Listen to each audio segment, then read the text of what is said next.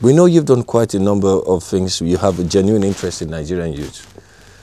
The Nigerian youth is filled with so many possibilities. In a society where there's technology now, these gentlemen are trying to survive and bring themselves up.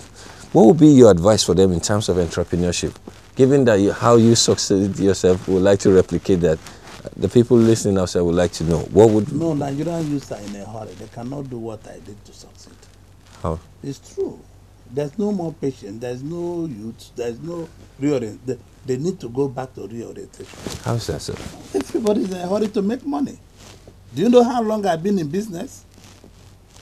Do you know the patience it takes me to make one kobo? It's only when you're a trader like me that you will know the value of money. I play football on the half yard.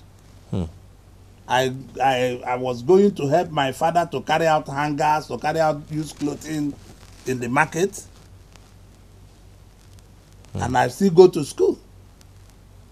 Every early in the morning I have to do this. How many of the youths are ready to do it?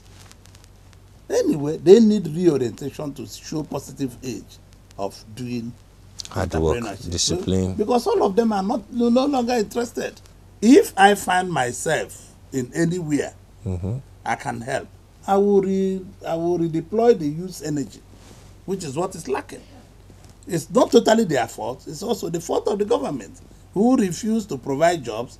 They go to school, nobody's giving them jobs. Their parents manage to pay their school fees. They cannot be able to do anything. So that is the issue. The issue is totally of society. It's totally of government. Government have to revise a strategy where we must have secondary school, have vocational school. Look, we are lacking carpenters, we are lacking bricklayers, we are lacking mechanics, electricians. And we need them. We need them. There's a government shortage in continue putting. Do you have PhD in paper administration? Go to Ghana. That is not what they are looking for. They are looking, can you do the job?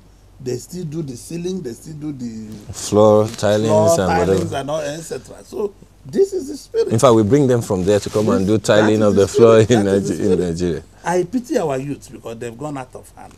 They have not given them a child that grew up seeing kidnapping, killing. What do you want him to do?